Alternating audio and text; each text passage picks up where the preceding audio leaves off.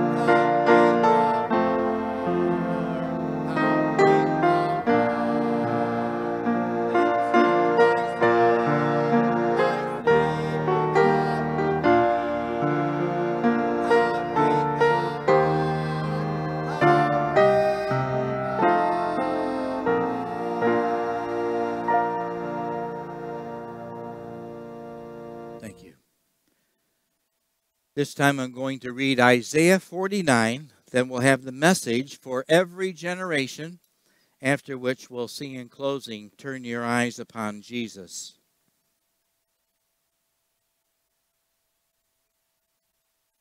Isaiah 49, wonderful word. Isaiah 49. Listen to me, you islands, hear this, you distant nations. Before I was born, the Lord called me. From my birth he has made mention of my name. He made my mouth like a sharpened sword. In the shadow of his hand he hid me. He made me into a polished arrow and concealed me in his quiver. He said to me, You are my servant, Israel, in whom I will display my splendor. But I said, I have labored to no purpose. I have spent my strength in vain and for nothing. Yet what is due me is in the Lord's hand, and my reward is with my God. And now the Lord says, He who formed me in the womb to be a servant, to bring Jacob back to himself and gather Israel to himself. For I am honored in the eyes of the Lord, and my God has been my strength. He says, Is it too small a thing for you to be my servant, to restore the tribes of Jacob, and bring back those of Israel I have kept? I will also make you a light for the Gentiles, that you may bring my salvation to the ends of the earth. This is what the Lord says, the Redeemer and Holy One of Israel. To him who was despised and abhorred by the nation, to the servant of rulers, kings will see you and rise up, princes will see and bow down, because of the Lord who is faithful, the Holy One of Israel who has chosen you. This is what the Lord says, In the time of my favor I will answer you, and in the day of salvation I will help you. I will keep you and will make you to be a covenant for the people, to restore the land and to reassign its desolate inheritance, to say to the captives, Come out, and to those in darkness, Be free. They will feed beside the roads and find pasture on every barren hill. They will neither hunger nor thirst, nor will the desert heat or the sun beat upon them. He who has compassion on them will guide them and lead them beside springs of water. I will turn all my mountains into roads, and my highways will be raised up. See, they will come from afar, some from the north, some from the west, some from the region of Aswan. Shout for joy, O heavens, rejoice, O earth, burst into song, O mountains, for the Lord comforts his people and will have compassion on his afflicted ones. But Zion said, The Lord has forsaken me, the Lord has forgotten me. Can a mother forget the baby at her breast and have no compassion on the child she has borne? Though she may forget, I will not forget you. See, I have engraved you on the palms of my hands. Your walls are ever before me. Your sons hasten back, and those who laid you waste depart from you. Lift up your eyes and look around. All your sons gather and come to you. As surely as I live, declares the Lord, you will wear them all as ornaments. You will put them on like a bride. Though you were ruined and made desolate, and your land laid waste, now you will be too small for your people, and those who devoured you will be far away. The children born during your bereavement will say in your hearing, This place is too small for us. Give us more space to live in. Then you will say in your heart, Who bore me these? I was bereaved and barren. I was exiled and rejected. Who brought these up? I was left all alone. But these, where have they come from?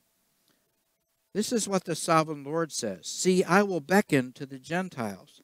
I will lift up my banner to the peoples. They will bring your sons in their arms and carry your daughters on their shoulders. Kings will be your foster fathers, and their queens your nursing mothers. They will bow down before you with their faces to the ground. They will lick the dust at your feet. Then you will know that I am the Lord. Those who hope in me will not be disappointed. Can plunder be taken from warriors, or captives rescued from the fierce? But this is what the Lord says. Yes, captives will be taken from warriors, and plunder retrieved from the fierce. I will contend with those who contend with you, and your children I will save. I will make your oppressors eat their own flesh. They will be drunk on their own blood as with wine. Then all mankind will know that I, the Lord, am your Savior, your Redeemer, the Mighty One of Jacob. Thank the Lord for His eternal word. This message is for every generation.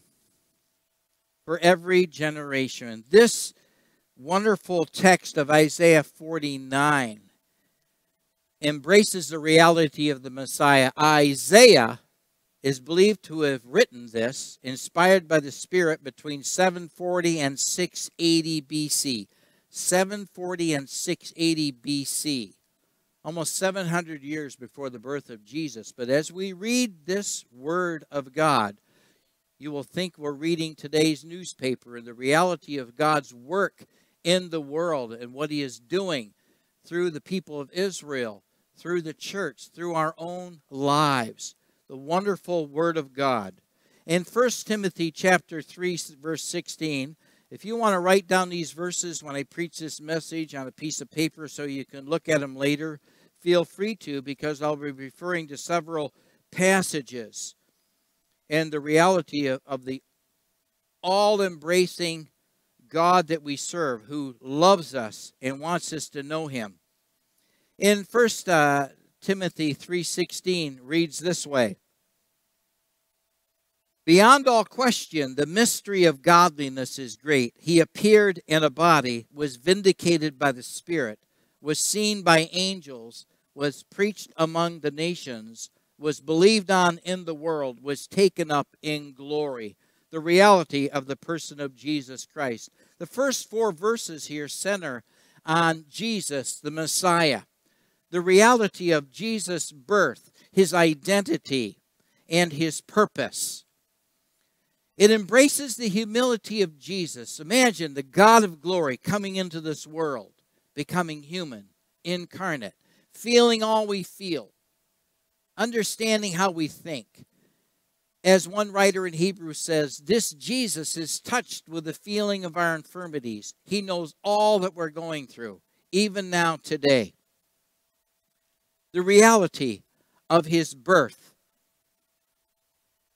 as it would be foretold that Jesus would be born, and described even by Joseph, in the reality of all that he went through, in Mary, and the birth of Jesus, his questioning about Jesus. And yet God would speak to him the reality of His own personal experience. God would prepare people like Elizabeth and Zacharias and the birth of John the Baptist, and particularly with Jesus, the wonderful reality of His birth. Joseph, if you remember, would question Mary because she was pregnant. And he knew that this birth would not be his child. As Joseph considered divorcing Mary quietly in Matthew chapter 1, verse 20, as he considered this, an angel of the Lord appeared to him in a dream. Joseph, son of David, do not be afraid to take Mary home as your wife, because what is conceived in her is from the Holy Spirit. She will give birth to a son. You are to give him the name Jesus, because he will save his people from their sins. All this took place to fulfill what the Lord has said through the prophet. The virgin will be with child and will give birth to a son, and they will call him Emmanuel, which means God with us. The reality, even a prophecy of another prophecy of Isaiah, much on the person of Jesus. Jesus, His identity of who He is and His purpose to die for our sins, coming into the world. And the humanity of Jesus in all He experienced in relationship with the Father in ministry. The question of His own parents as He would be 12 years old and He wanted to be in His Father's house. The question of Jesus with His friend Lazarus, who had passed away. And Jesus wept in John chapter 11, if you would read. Jesus wept. The struggles that Jesus had in the reality of dying for our sins and his petition before the Father. And yet he prayed his will would be done.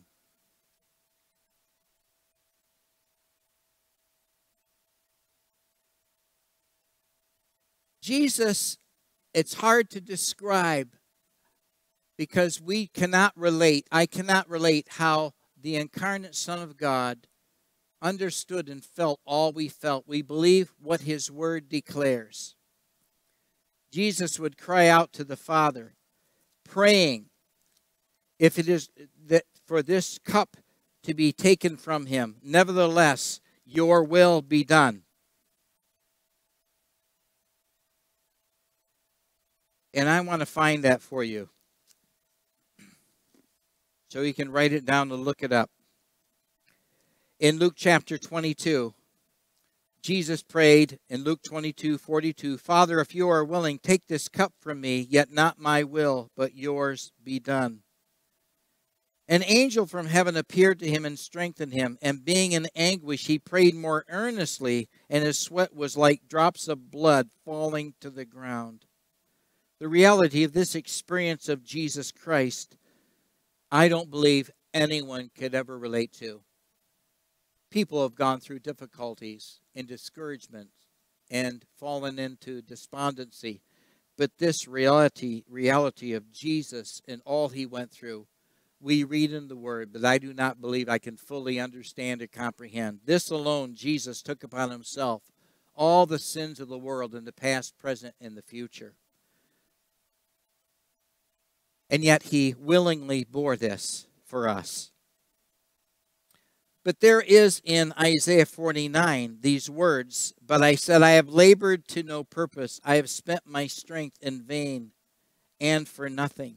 Yet what is due me is in the Lord's hand, and my reward is with my God. Jesus, in his own prayer life, was willing to take the Father's will, to be obedient to the Father's will. And yet Jesus, the Word says, voluntarily gave himself.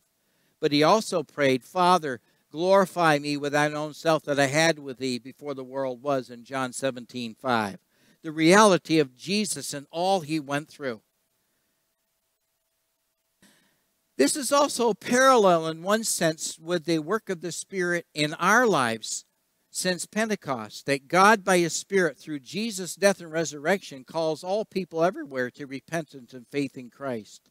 And it is a work of grace in our lives, a work of grace, God's kindness and blessing for us. What is very interesting in Luke chapter 1, verse 28, there's a word, particular word, that's only used twice in the Greek.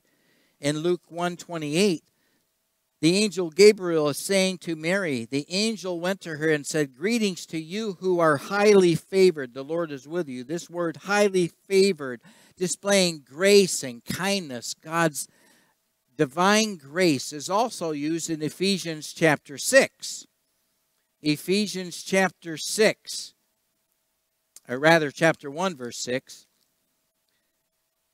about all of us who are called by God to faith in Christ, to the praise of his glorious grace, which he has freely given us in the one he loves. This word of grace, divine grace, blessing, that Gabriel expressed to Mary is the same word God uses expressed to everyone who is called, chosen in Christ before the world began, before the creation of the world, to be holy and blameless in his sight. We experience the birth as Jesus would talk to Nicodemus, the reality in John chapter 3 that we must be born again. We must be regenerated. We must allow God to create within us new life. And yet, the ministry of Jesus revealed his heart, his birth, his identity. He received from the Father the word in John 17:5 at his baptism. This is my Son whom I love. With him I am well pleased. The identity of Jesus and the purpose he came in his heart for all people. And Matthew 23:37 reveals the heart of Jesus, the miraculous, wonderful, incarnate birth of Jesus, his identity as God incarnate, and his heart in ministry. In Matthew 23 reveals his heart.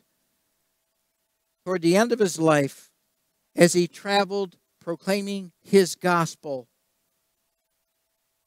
many would not receive his message. And he said, "O Jerusalem, Jerusalem, you who kill the prophets and stone those sent to you, how often I have longed to gather your children together as a hen gathers her chicks under her wings, but you were not willing."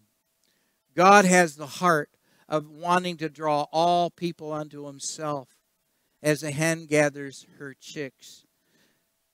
The one who created the world, the one who made man in his own image, came into the world in the person of Jesus Christ and died for our sins and rose again. But such is not the heart of man in himself. One example I'm going to read, even about a chicken, as God would gather us together as a hen gathers her chicks. Ravi Zacharias and Campbell live without God, and pray for Ravi's family. He went to be with the Lord recently. Wonderful servant of Christ.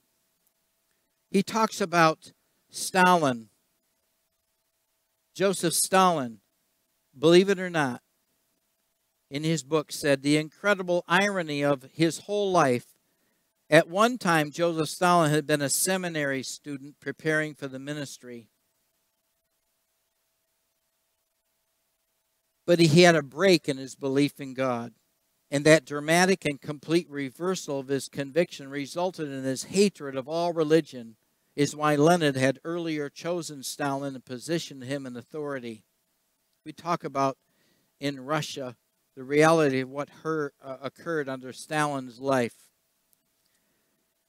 Even as he lay dying, it is said that one of his last breaths and his last gesture was a clenched fist toward God, and his heart is cold and hard as steel. In his anti-theism, that is, anti-God and anti-believing in God, he masterminded a large murder scale of his own people, some 15 million people. On one occasion, as he revealed his leadership to those who would follow him, it is said Stalin took a live chicken.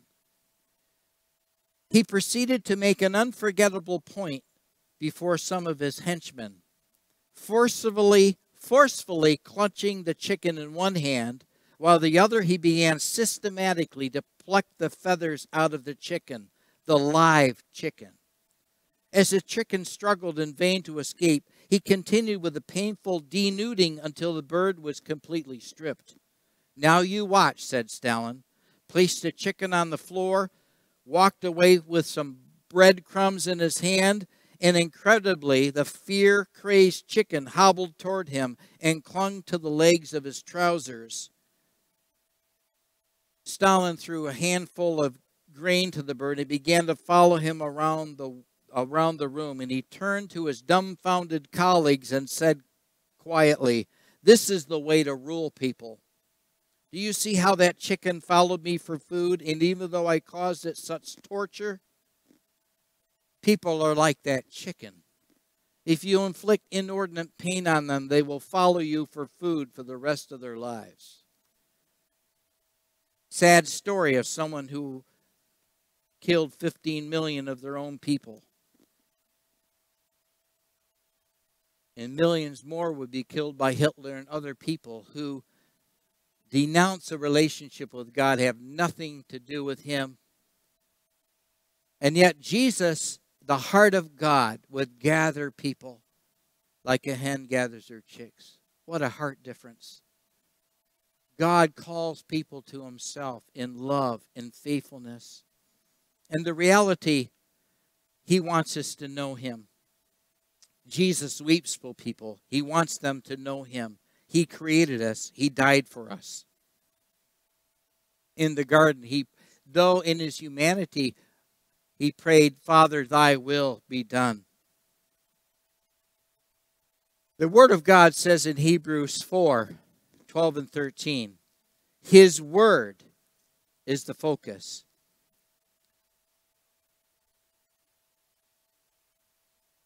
For the Word of God is living, in Hebrews 4:12, for the Word of God is living and active, sharper than any double-edged sword. It penetrates even to dividing soul and spirit, joints and marrow. It judges the thoughts and attitudes of the heart. Nothing in all creation is hidden from God's sight. Everything is uncovered and laid bare before the eyes of Him to whom we must give an account. God already knows everything about us, from the inside out. And He is speaking to our hearts in our walk with Him. This birth of Jesus, the identity of Jesus, the purpose, also relates to us. God calls us to be born again, a new birth. Our identity is in Jesus, and each of us has a purpose to fulfill in a loving relationship with our Father. We are called, I'm called to be a pastor. You might not be called to be a pastor. You're called to be a truck driver, or a doctor, or a nurse, or a musician. You're called to be a farmer. As we come to repentance and faith in Christ, we are placed in the body of Christ, and each of us has a particular function to fulfill. The Apostle Paul even said in 1 Corinthians, Apollos watered, I planted, Apollos watered, God gave the increase. We are each to be involved in reaching other people for Jesus. Jesus passed on the reality of ministry to people like Peter and Paul, and to you and myself. Peter as an apostle to the Gentiles. Peter apostle to the Jews. Paul an apostle to the Gentiles. That God is wanting us to be used by Him to reach other people with the gospel of Jesus Christ. In Isaiah 49, is particularly noted that we go through this as Jesus identified with us and understands how we feel and think as people. We can become easily discouraged in our walk with Him, as particularly when wickedness occurs. Jesus said in Matthew chapter 23,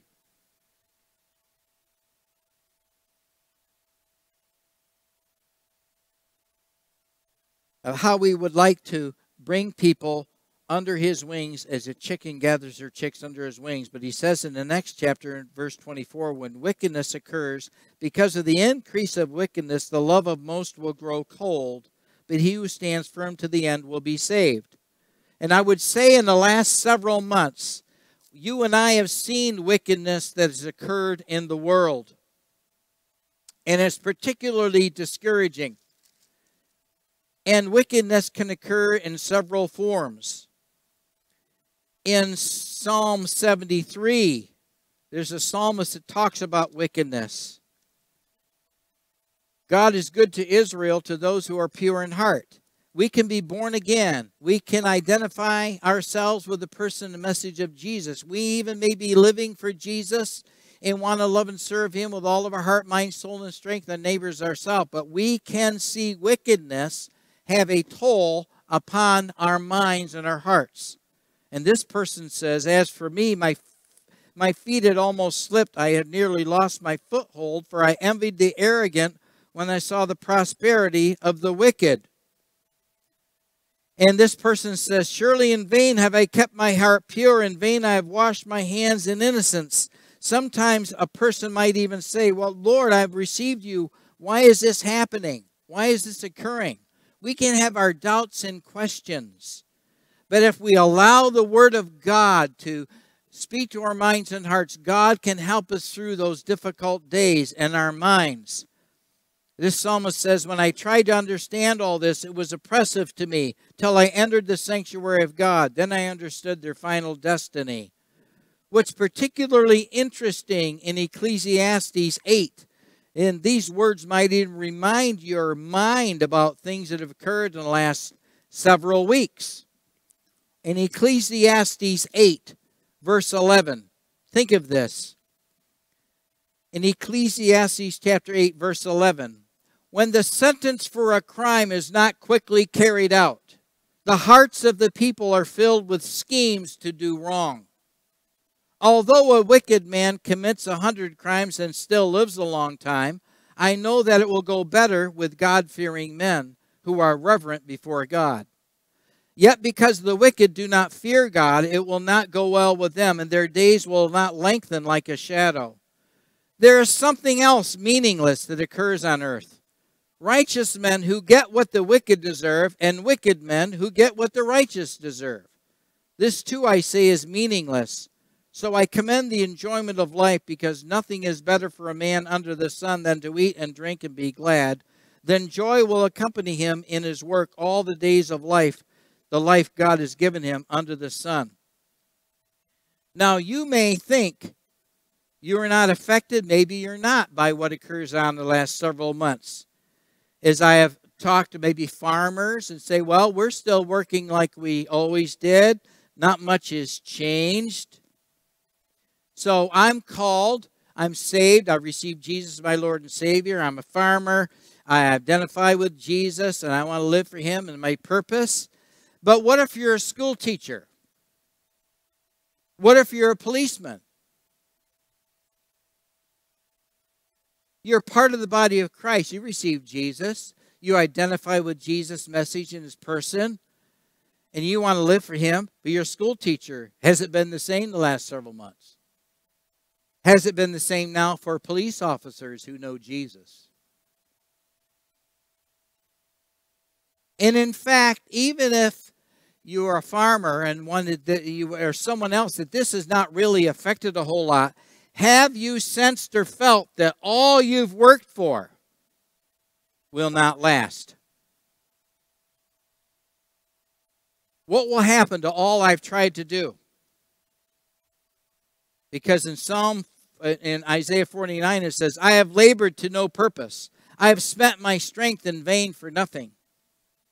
And in fact, in chapter 49, verse 14, it's repeated, the Lord has forsaken me.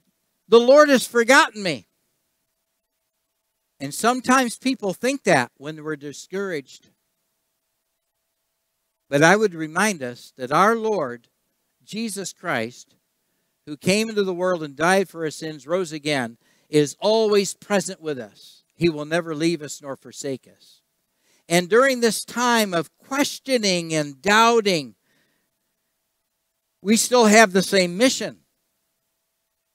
Was it easy for Peter? No, Peter, God worked in his life to open his mind and heart, even to Gentiles. He went to Cornelius' house. And God did a tremendous work in the Apostle Paul's life to convert him to be a bearer of the gospel to the Gentiles. And they suffered a lot. And sometimes I think we avoid this suffering thing. But Colossians chapter 1 verse 24 talks about suffering and the reality that sometimes we suffer in our faith for Jesus.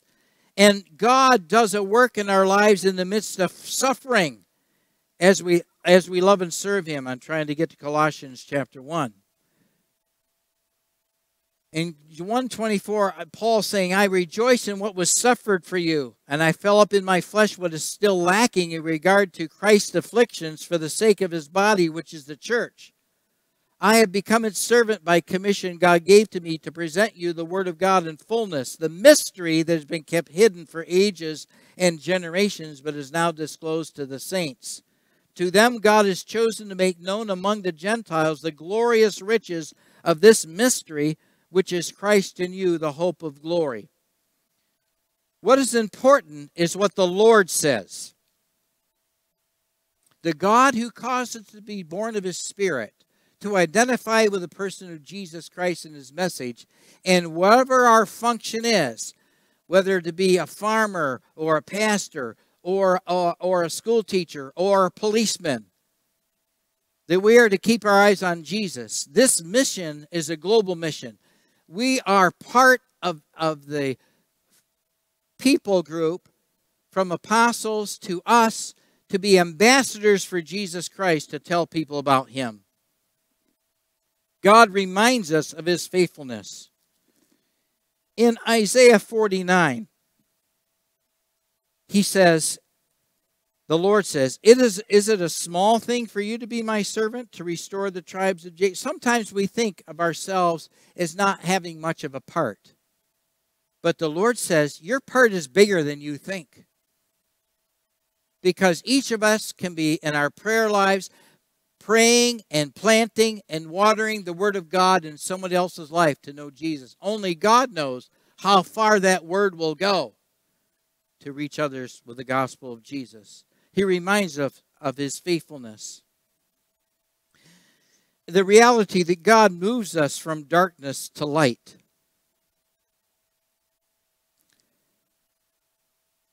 In the time of my favor, I will answer you. In the day of salvation, I will help you. I will keep you and will make you to be a covenant for the people, to restore the land and to reassign its desolate inheritance.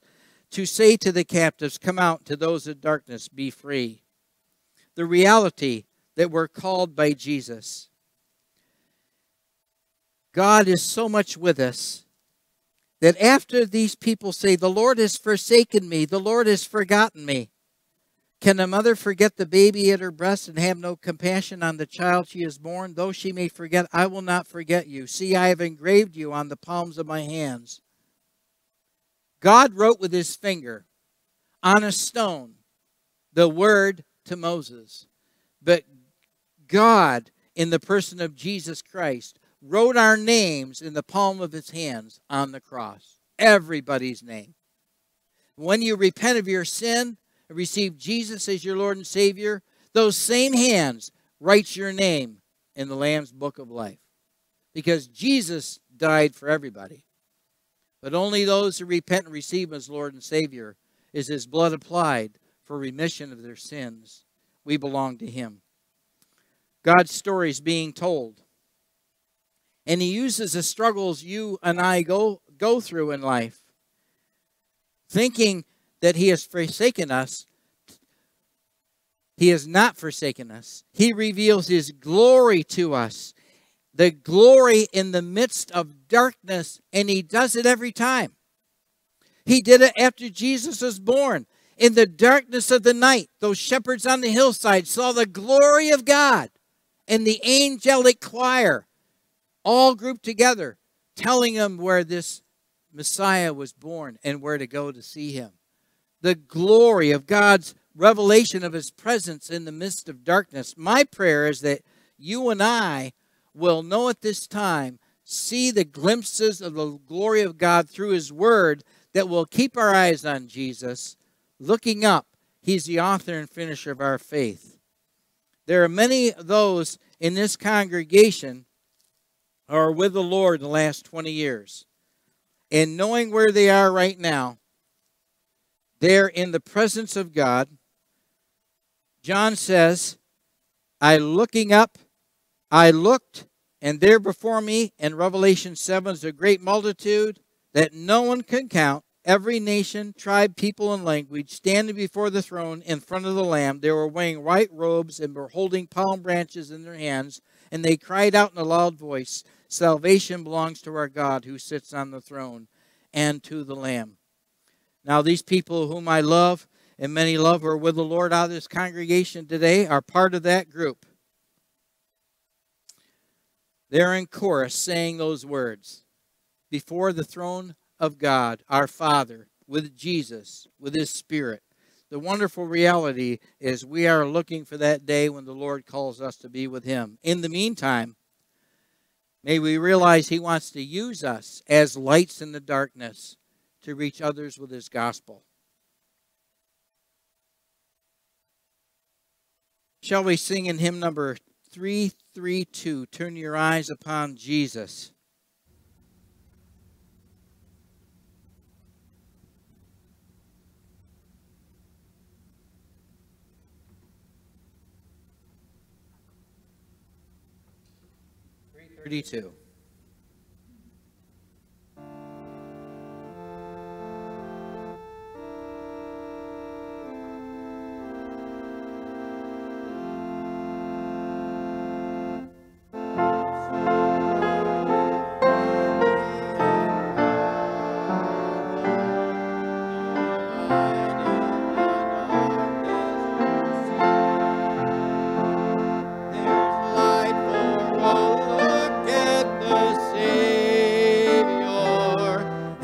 life more abundant and free. Turn your eyes upon Jesus. Look full in his wonderful face, and the things of earth will grow strangely dim in the light of his glory and grace. Through death into life everlasting, he passed and we follow him there. Over us sin no more had dominion, for more than conquerors we are. Turn your eyes upon Jesus. Look full in his wonderful face, and the things of earth will grow strangely dim in the light of his glory and grace. His word shall not fail you, he promised. Believe him and all will be well. Then go to a world that is dying, his perfect salvation to tell. Turn your eyes upon Jesus. Look full in his wonderful face, and the things of earth will grow strangely dim in the light of his glory and grace.